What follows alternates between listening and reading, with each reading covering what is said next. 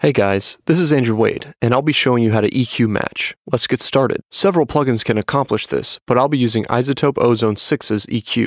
Look in this video's description for alternative plugins. There's a multitude of reasons to use EQ matching, but for this example, let's say you're trying to get a guitar tone to sound like your favorite album, but you're having a hard time. Just find a part on the album where the guitar plays by itself and use that as your reference audio. You need two audio files for this to work. One, the audio you want to emulate, or the reference, and two, the audio you want to change, or the target. To start the magic, the two audio files need to be loaded into the plugin. This method varies depending on which plugin you're using, but the concept is the same. Load up the EQ plugin and two audio files into a track. In the plugin, click on Matching. Select the reference sound, click Capture under Reference Audio, and then let it play for a few seconds.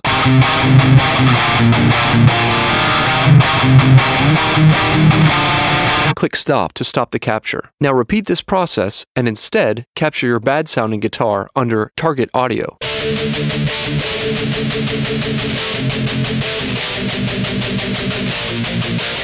Under Matched Curve, turn smoothing to 0%, amount to 100%, and now turn on matching. That's it. You're finished. Just listen to your new guitar tone and feel happy.